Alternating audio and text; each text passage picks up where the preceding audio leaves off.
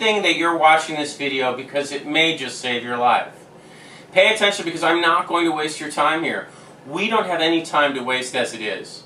Ebola is in New York, it's in New Jersey, it's a virus, and while it isn't contagious, it just simply isn't possible to contain it.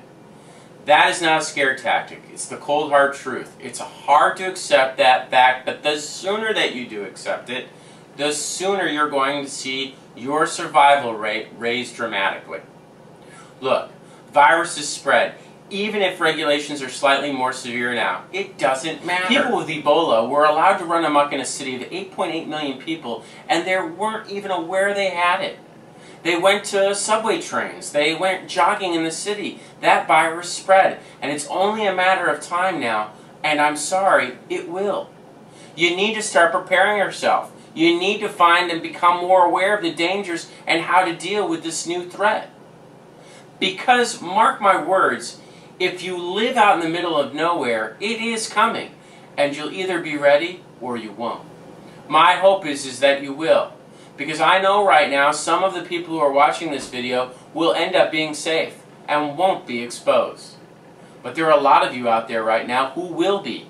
And if this video and this product saves your life, well then it all would have been worth it.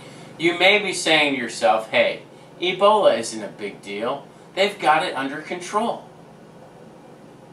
Well, the thing is, they don't.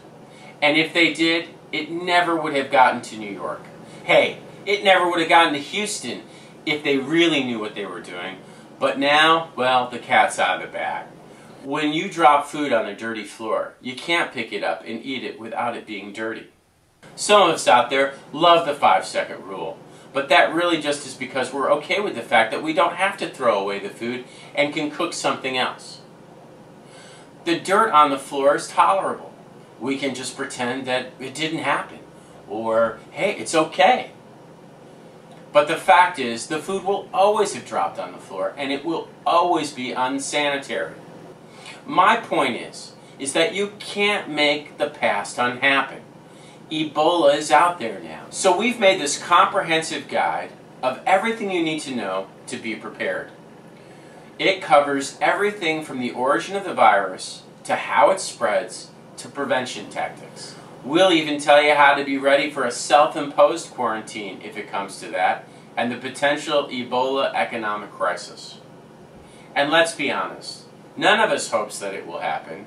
I didn't want to have to write this guide. But it needs to be done. You prepare for the worst and you hope for the best.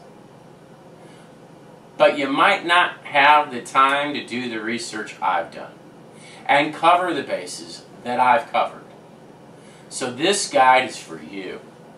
Use it and potentially save your life. But I really, really hope that it never comes to that. Thank you so much for watching this.